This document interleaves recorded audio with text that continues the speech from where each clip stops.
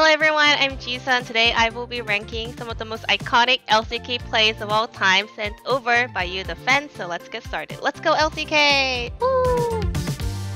So this is very long ago, I can say. Look at the graphics. Nice. I definitely remember watching this play. Like, not live, but this was like one of the plays that everyone just knows about because like this is the MadLife hook. And when he was more like an active like pro player, whenever someone hits their hook or Q in solo queue in Korean server, everyone was just like spamming MM, that stands for MadLife Amen, so Mamen.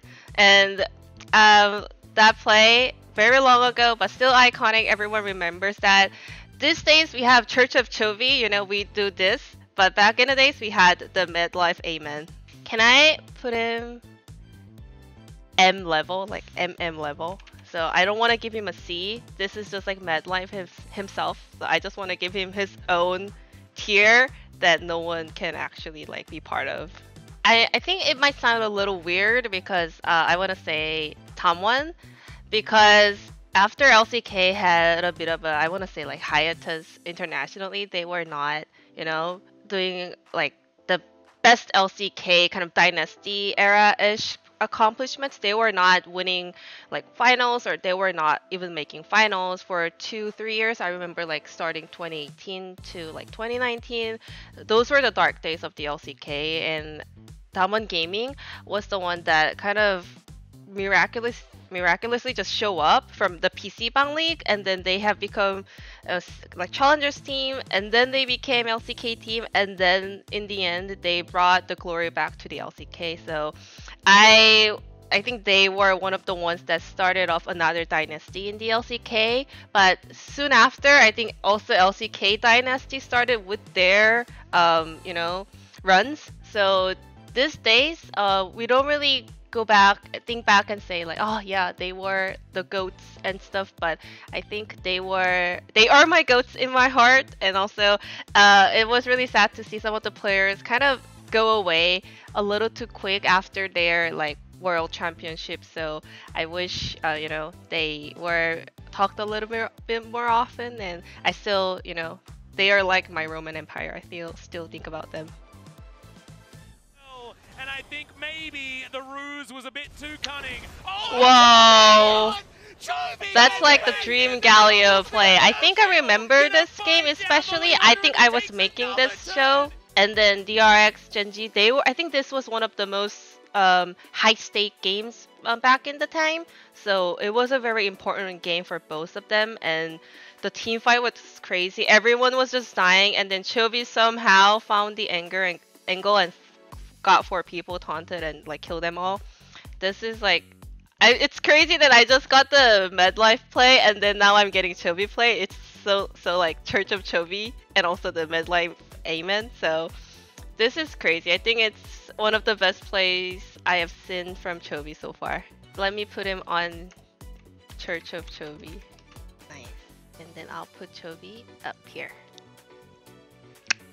So like looking back at these names, DRX Doran, DRX Pyosik, DRX Chovy, DRX Theft, and DRX Keria, like I still remember their faces when they were on DRX because they were so young. I could tell they're rookies, they're really young, and they were just like little kids following Theft's lead. You know, he was the older brother on the roster leading all the players, and the rest of were like babies. And it's just amazing that all 4 players alongside with Theft and ended up finding a huge glory and success in the pro scene.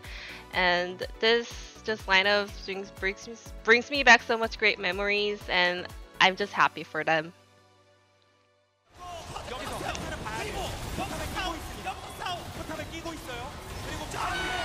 Oh my god. Han is just like built different, I think.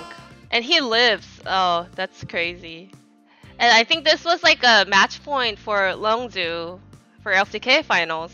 I think just professionally, playing Jayce in this kind of a high stake game is a big risk, and he managed to, you know, opt into it, and then he carried the game I still think Khan is one of the best, if not the best top laners we had in the LCK, because even up until now, his win rate in the LCK is about like 70%, so that's crazy. I'm not gonna rank him. He's out of my list because it's heartbreaking to see my husband to lose a final like this. So I'm not gonna give him any rank, but still props to his amazing play.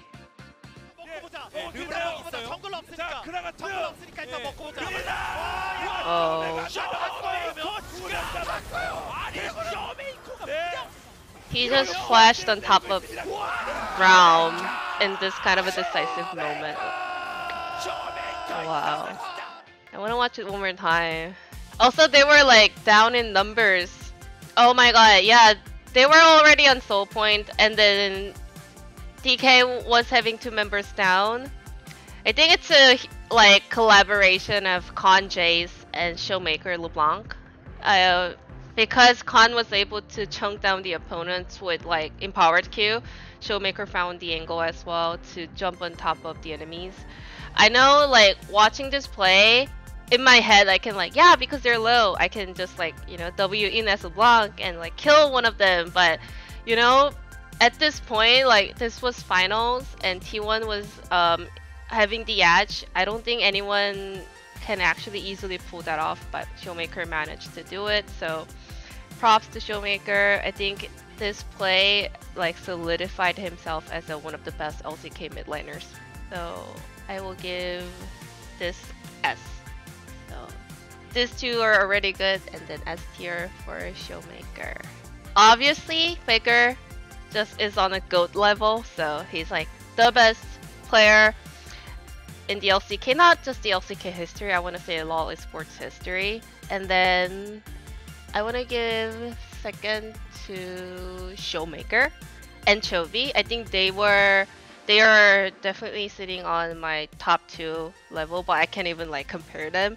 They have, I think stylistically, they are a little bit different, but also kind of similar. But I think Showmaker, he's more on the like mage god line, but Chovy, he not only plays a lot of mage champions, but also play a lot of like AD melee champion, and sometimes even crazy tank picks on the mid lane, like Zion. So we have, those are also the best mid laners we had in history. And then also I want to go back to the old days and give one over to Pawn, because he also one of our LCK world champions, so he definitely deserves a spot on my top 5 list. And for the last one, let me think about it. No, I want to give one to BDD. He is also one of the consistent players for such a long time in the LCK, because I remember around the time he was like debuting, he was already under so much spotlight, because I think he started in CJ Entus, and he was already like a trainee in the team, and everyone was really excited to see him debut at the LCK. They were just, I think, waiting for him to like, you know, like turn 17 after his birthday. So I think he was one of the most promising rookie everyone was waiting for, and then he proved himself, and still being one of the best LCK mid laners right now is amazing. Can they take it out though? It's still risky, even with Peanut down. Gangplank ult is up, remember. Rocks Tigers fighting for their tournament life here. This is such a nail biter. Oh my god.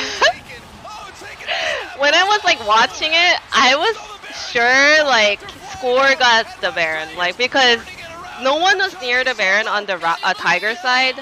So, and then I saw like blue tag happening on the right side of my screen. I'm like, wait, blue team got it? I thought it was red team, and then turned out it was 2 HP still from the Gangplank. I was actually like watching it live, and I was at the venue watching it with the live audience, and then it was heartbreaking, and also it was amazing, because also I'm pretty sure Rox was one of the teams that was really thirsty for an LCK title, and then we also had Score obviously on KT side. So I want to say this is like one of the most iconic plays in the LCK has ever had. Like, I wanna put it on like up here because we had so many outplays and fancy plays before, but we never had such a like historic event like this. So I'm gonna give him the Smeb 2 HP or just like 2 HP or like just iconic. I want to give him an iconic level because he is the icon, and he made Score an icon of Smite Steals. So yeah, I'm gonna give him an icon level. My personal favorite is 2018 summer where Score finally won the LCK. It's all full circle. I think that was the first ever like finals that I was in tears of happiness to just see a player finally achieve the LCK title. Because like even after this unfortunate event, like he was able to come back stronger, keep fighting for the LCK title, and in the end he managed to do so. 2 years is a very long time, especially for professional players, and he didn't give up though. Like I know if I were him, I was gonna be like severely demotivated and like would not ever want to play the game again, but he did not give up. He was like trying to get back on the game, and then in the end he got the title. So like huge shout out to Score. Make your nightmares, you wake up in a cold sweat, you're like, Faker's behind me. I know, right? I'm like, even though I only have a mat on the floor, I think he's in the bed. Oh, Faker maybe in trouble here. Deathmark tries to clean it up for Ryu. Oh, look at the cleanse, look at the moves. Faker, what was Faker, that? what was that? I remember the watching QSS. it when I just started playing League because that was the play everyone was talking about.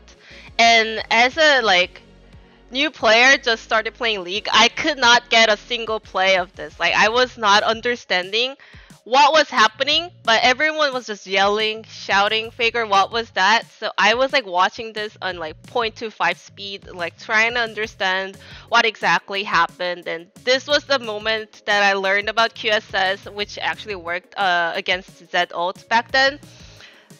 This is what kind of made Faker a Faker, because he was already one of the like most talked LCK mid laners at the time, but that play made himself a GOAT already, so just GOAT.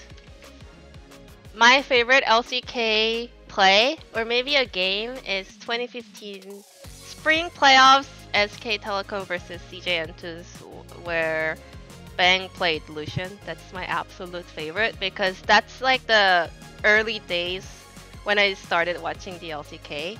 And then it was such a high stake game where Marin was like teleporting on the mid lane to stop the wave, and somehow SKT like was able to make a great comeback. I think it was a reverse sweep. And watching the game, I was so Bang was playing Lucian, and it was such a decisive moment, but he was somehow like running from the enemy side, and he was like ulting as Lucian, and then he started slowly like taking down the enemies one by one. I was like amazed how a person can actually be that brave and bold in such a like risky situation and bring the team to victory.